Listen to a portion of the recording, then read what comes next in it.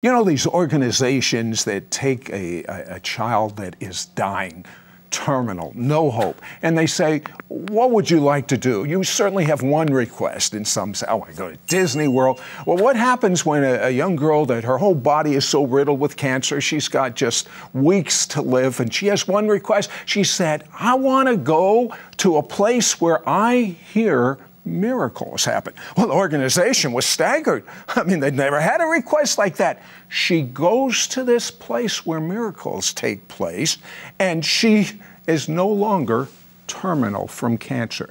Cancer is no longer riddled her entire body. She goes on to live a great life. Well, what happened at this place that so many miracles are going on? What happened to the man that is the lightning rod for these miracles to happen? I want you to take a look at this man, Steve Hill. Growing up in northern Alabama, Steve Hill was bad news. Steve was ruthless, okay? When I say that, I mean ruthless, okay? Here was a guy that was, just like she said, he had long hair, he was just oozing attitude. We were down and out drug addicts. We had tracks in our arms from shooting dope. We were selling our blood at blood banks. There were some crimes that involved guns. We just were not very good people. The thing is if there was drugs involved and we wanted it, we'd find a way to get the money.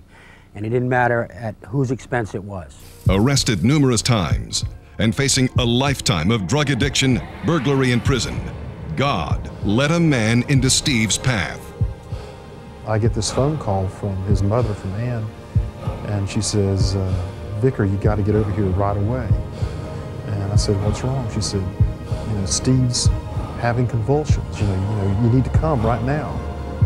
His eyeballs, I mean, I'd never seen anything like it. But his eyeballs, even, were just like jumping inside of the sockets. I mean, they were just, he was in convulsions. He was scared. I mean, when the first time I'd met him, he was all attitude. And this time when I met him, it was just like, I mean, he was absolutely scared to death. And as soon as we prayed, it was just like, it stopped just like that. He looked up to me, he said, what happened? What happened? Just like that. And it was just like, the words came out of my mouth. They weren't even my own words, but the words came out of my mouth. I said, the kingdom of God has come upon you. At a court hearing in which the police expected Steve to be sent away for years, an astonishing thing happened. He was sentenced into the custody of a caring Christian man at a drug rehab center. That first day that Steve walked on that property as a teenager in 1969, it was a divine appointment. I didn't know where it was going to come to.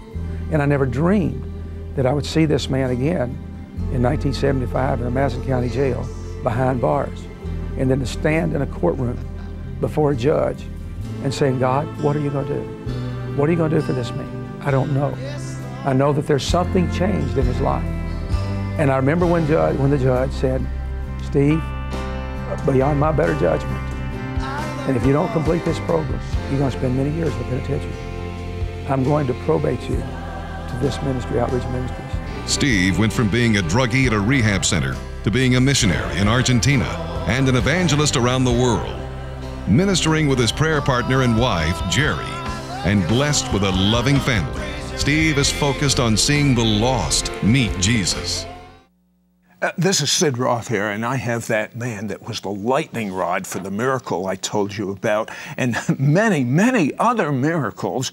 But Steve, here you are, a drug addict, out of control. I've never been a drug addict. It must be the worst thing in the world to be living that kind of life. And there's a simple prayer, and you said, what happened? Take me to that moment. What happened? Sid, this is all about the supernatural. And as I was watching that, tears welled up in my eyes because I experienced an encounter with God. I'm not talking about religion. I'm talking about an encounter with God. And there's people watching right now. That's all you need, is you need to have a connection with the King of Kings and the Lord of Lords, Messiah, Jesus. And so I prayed, you know, I hardly had any belief in God, okay? I'd been on drugs, and I was one of those, I'd wake up in the morning, Sid, and going through convulsions. I'd wake up in the morning at 3 and 4 o'clock and go get a bottle of whiskey to calm my body down. And this went on for years. I was a mainliner running up narcotics. A thief, had been arrested 13 times. I wanted out, but didn't know how. And there's somebody watching right now. It's not a drug addict, but your parents. And you're watching your son and your daughter going down this same road. I just want to let you know that there's hope. My mom prayed for me. When everyone else had given up, she got on her face and she prayed for me. When I called out on that day, Sid, when I called out to Jesus, all I said was, Jesus, Jesus, Jesus, Jesus. And it was the heart of a drug addict going, please release me from this prison. If you're out there, if you're somewhere out there, Jesus, God, speak to me. And the presence of God invaded that room, came into my body, and after 3 days of violent convulsions, it was as if I had never eaten an aspirin. I'd never done a drug, never smoked pot, never done LSD, never done heroin. I was brand new. I got up from my bed. I went outside, and it was a beautiful October day in northern Alabama. The breeze was blowing. It was cool. The trees were swaying in the breeze. Listen, you think it's too good to be true? You don't even know what truth is. Then he gets hepatitis and he's dying, and guess what? Miracle. We'll be right back. We'll be right back to It's Supernatural. We now return to It's Supernatural. Sid Roth here with Steve Hill. He should have died. He should have been in prison. He should have been in a mental institution. But instead of those three paths, he walks in what he says is the presence of God, and people around him have miracles. But after this wonderful being set free from drug addiction, and I mean, instantly, it wasn't a gradual thing. Sid, it was phenomenal. When I went outside, it was a brand new day. Everything. The Bible says you must be born again. The Bible doesn't say you must join a church or you must get, this or get that. You must be born again. Now, I believe in church attendance. I believe in all of that. But you've got to have an encounter with God.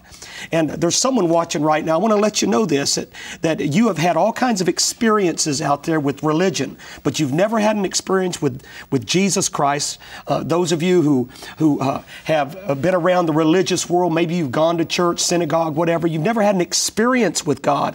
That's what I'm talking about. He changes your life forever. And that's what happened on that day. And that's why for 30 years now I've been on fire for Jesus. Okay. Everything's wonderful, yeah, but you're dying. He has hepatitis C, and there are people watching that have hepatitis C.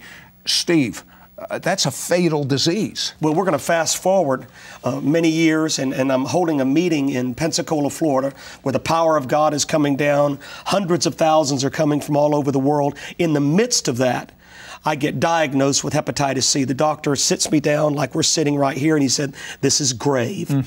He said, I said, what? Because I'm a man of God. He goes, well, your blood is infested with this virus, and it's gonna kill you.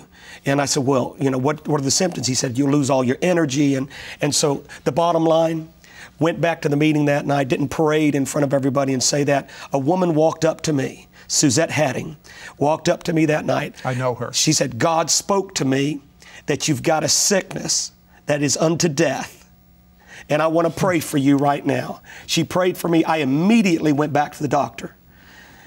He did another blood check. I don't understand it. You're clean. And I had done 2 blood tests. Did another one. You're clean. And now, several years later, still clean. Jesus heals. He went with his wife to Argentina, and this totally changed his whole paradigm for what life is really all about. What did you see in Argentina? Well, the reason we went to Argentina is because of the encounter I had My only goal, Sid, is for everyone on planet Earth to have an encounter with Jesus Christ. That's my goal, to have an encounter with God. And so we went to a fertile mission field, Argentina. What I saw there, I had never seen before. I went in 1984. A massive crusade was going on with a man by the name of Carlos Anacondia. I watched the man wave his hand across the crowd, believe it or not, those of you watching at home, wave his hand across the crowd. Hundreds and hundreds of people that were with like a quarter of a mile away were struck by the power of God. They were touched mightily.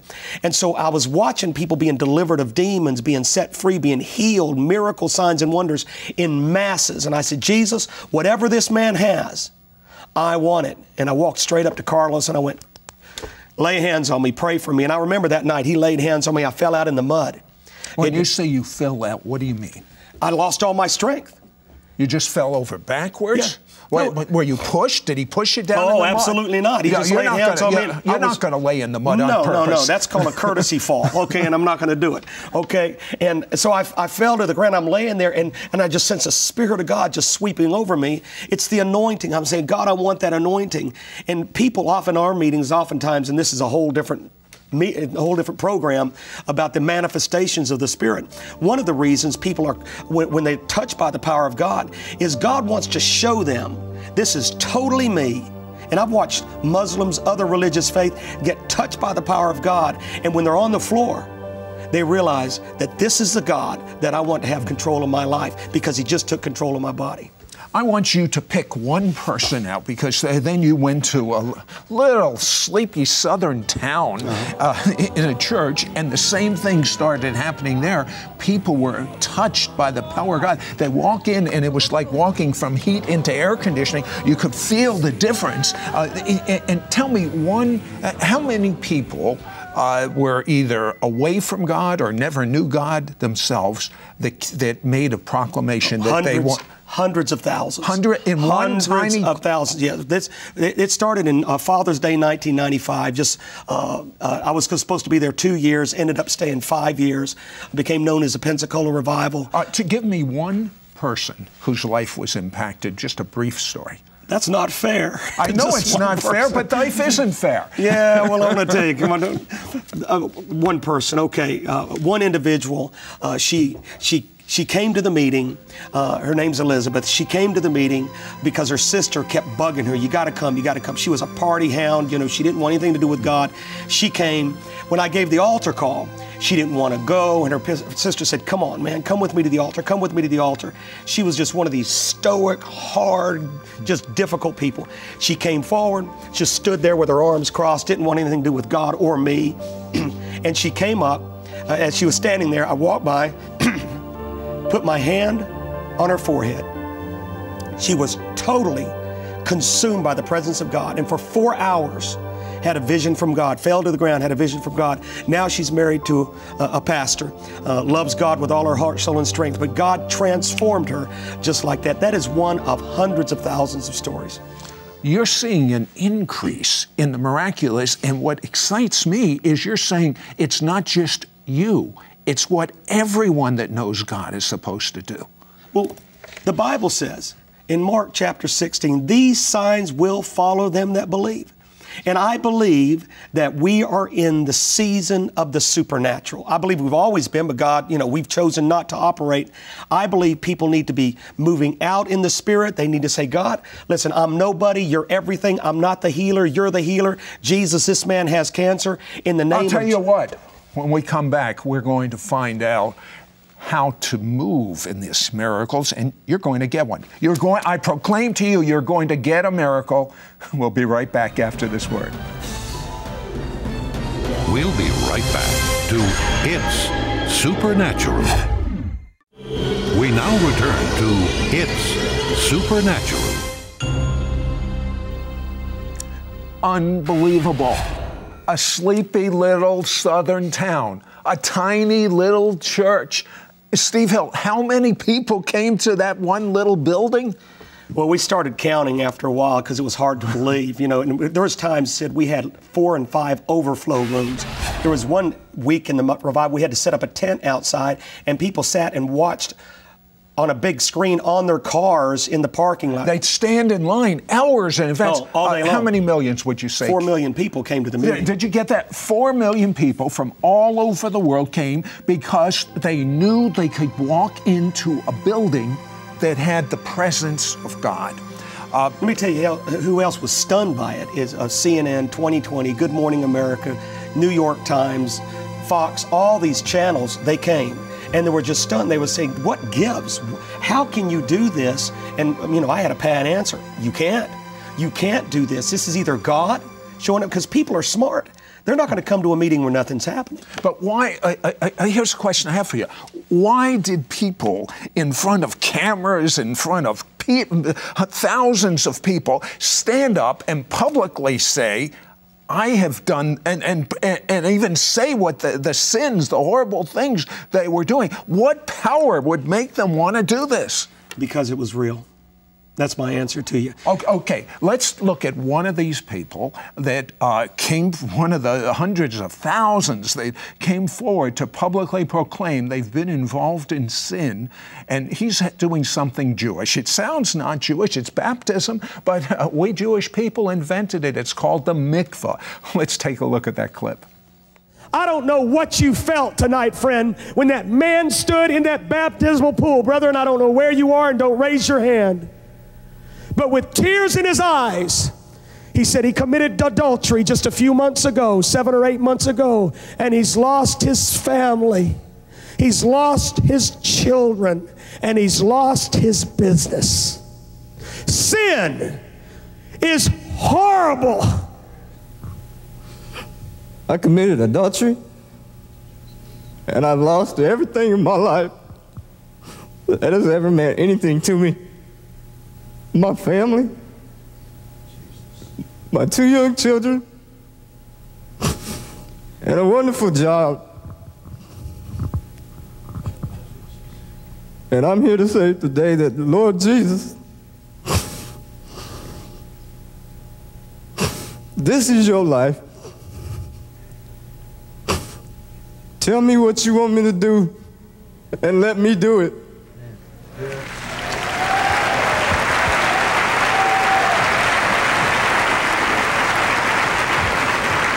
I praise you now in the name of the Father, and of the Son, and of the Holy Ghost.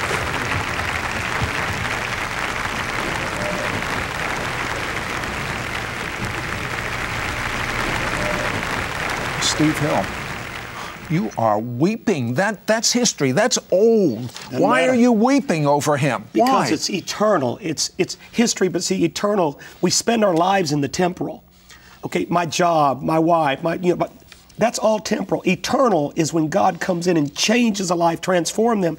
Then, because we're going to live forever. Everyone that's watching this broadcast, you're never going to die. Your physical shell, yeah, it's going to deteriorate and die, but you're going to live forever. And there's only 2 places, heaven or down under or hell. And you've got a choice. And so these people are making these choices. They're going, I want God. I want Jesus Christ. I want him to change me. And they do. He does, and they make that change. And man, the testimonies, listen, many people run forward when they hear a proclamation that the Messiah is real, that God loves you, that God doesn't condemn you. God has his arms reached out so wide to embrace you. Some of you have never experienced the arms of God hugging you. Some of you are going to experience that right now. Some of you are going to experience miracles. Miracles prove that the God of the invisible is very much alive in this realm. Tell me one miracle that comes to mind. The Pensacola revival, the greatest miracle, and you referred to it at the beginning, was the most notable that I was a part of, was a little girl that came to the revival. She had, her whole body had been consumed with cancer. She was a skinny little thing, 16-year-old, had a baseball cap on, no hair, was dying. and she was sent by the organization, one of the organizations that they give the last request, whatever, they'll send you anywhere in the world, all expenses paid, you and your family. And she said, I want to go to that meeting where there's miracles taking place. She comes down. We pray for her. 2 weeks later, we get a letter from her dad. She just had an MRI, just had a complete scan of her body, not one cancerous cell anywhere, and she's just recently graduated from university. All her hair is back. Miracles like that took place all the time at the revival, and many of them we didn't even know were taking place. But this needs to become normal in the church world, is signs and wonders. Okay, I want you to pray for miracles to happen right now. Right now, for those of you at home who don't know Jesus Christ as Savior, this is the most important part. He will change your life the way He changed mine. I want you to pray with me right now. Say, Jesus, forgive me. Forgive me. I have sinned. I have sinned. I repent. I repent. Be my Savior. Be my Savior. My Lord. My Lord. And my very best friend. And my very best friend. Now, if you were serious, God did that. Now I want to pray for healing. Those of you that need a healing in your body, lay your hand wherever that part of your body is that's sick. And if you have a relative that needs healing, we want to pray for that person right now. A friend, in Jesus' name, I speak right now. I speak to everyone watching this. I speak healing. Lord, touch. Lord, heal. Cancer, heart disease, whatever it might be. There's leukemia. Someone right now is being healed right now of leukemia. Someone right now is being healed right now of cancer. I can see the tumor. I can see the tumor shriveling up right now. In Jesus' name, receive your healing. And not only those diseases, but there are pains in your body. There is someone watching right now with a pain in their hip. And if you'll start walking, you'll see in Yeshua, that's Hebrew for Jesus, in Yeshua's name, you are healed. There's someone else with pain in their back. And if you'll bend over, you're totally healed. Anything you need in your head. There are people with migraines, people with ringing in the ears. You are healed in Jesus' name. There are people with sinuses, allergies, anything in your head area, stuffy nose even. You're healed in Jesus' name. Steve, the woman you were talking about, that party animal that got radically transformed, her sister gave a prophetic word at the Brownsville revival that it's ready to happen right at this moment now. Anointed. Tell me the impact that word had on you. The word, what impacted me most was God is in a hurry. When she said that, the presence of God came into the building. And I'll never forget that night. It went on for hours. People repented. They screamed out for forgiveness. And that tape has been taken and shown all over the world. And one church showed it, church of 4,000 members. They showed that tape on a Sunday morning. That service lasted till 4 that afternoon. I'll tell you what, I want to see that exact word right now. And when you see this word, right before your eyes, when you hear this word, I tell you, this is your moment to make connection with God. Let's take a look at it. I know that God loves people so much, and He's in a hurry.